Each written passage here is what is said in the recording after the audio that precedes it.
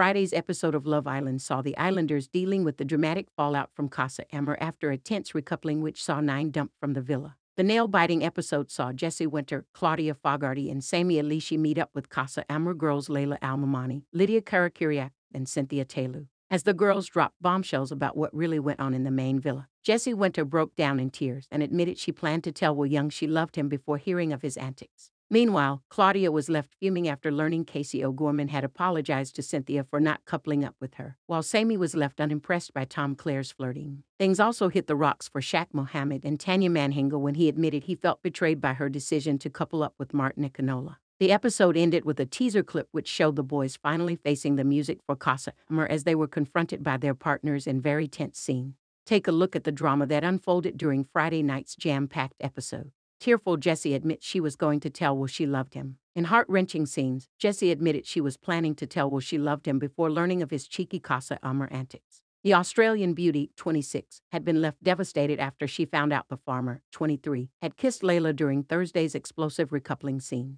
Jessie broke down in tears as some of the Islanders headed out to meet the Casa Amor girls to learn what really happened while they were away from the main villa. Layla revealed all about her antics with Will, telling Jessie he had said that he thought she was going to turn his head on the very first day. Layla went on to detail her steamy smooch with Will on the first night, before saying he had felt guilty the next day, with her saying she sensed his feelings had changed. Jessie then broke down in floods of tears and was consoled by her fellow Islander Claudia Fogarty, who admitted that Will's antics had been the hardest for the villa. A tearful Jessie said, "If our connection was so strong, then how can you chase after a girl after one day?" Jessie then revealed that she had been planning to tell Will that she loved him before the recoupling as she said she felt they had a genuine connection. Through tears, she said, "I actually love him. Imagine if I said that at the recoupling, I would have been so humiliated."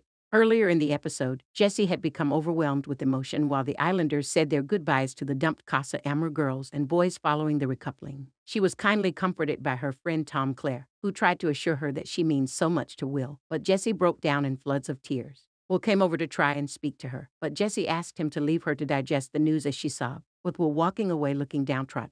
In between tears, she said of him kissing someone else, "I know it's not big, but it's big to me." To which Tom insisted, "You mean so much to him." But an upset Jessie hit back with, "I've been told that so many times," before comforting Shaq Mohammad, who was left single after Tanya Manhenga recoupled with Martin Akinola.